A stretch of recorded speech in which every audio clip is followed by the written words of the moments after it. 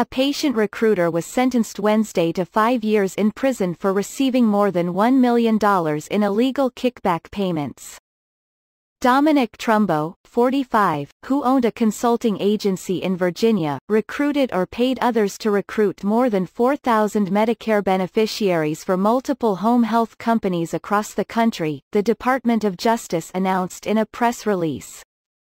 Trumbo instructed his employees to call Medicare beneficiaries and offer them incentives to sign up for home health care, evidence from his trial showed.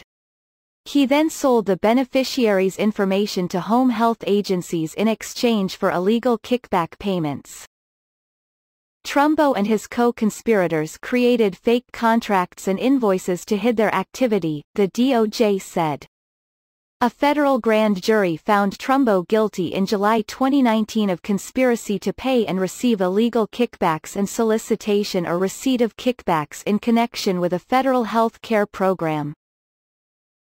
Chief U.S. District Judge Denise Page ordered Trumbo to pay more than $1 million in restitution and forfeit $203,300.